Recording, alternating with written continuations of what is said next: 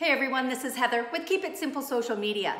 It's true, your reach is really low today when it comes to how many people are seeing your posts when it's on Facebook or Instagram. That's because it's a crowded place out there. But if you created content that was engaging and people like to see, for free, it would get pushed into more news feeds. Now that's not always going to happen. We can't always create unicorns. We want to, but we can't always do it. So your alternative is, if you want to get into more news feeds so people can see your products and your services, you need to spend a little bit of money. So you're creating two types of content today. The content you're not spending any money on, we'll call that fluff. And then the content that you want to spend a few dollars on in order to get in front of more eyeballs on Instagram or Facebook.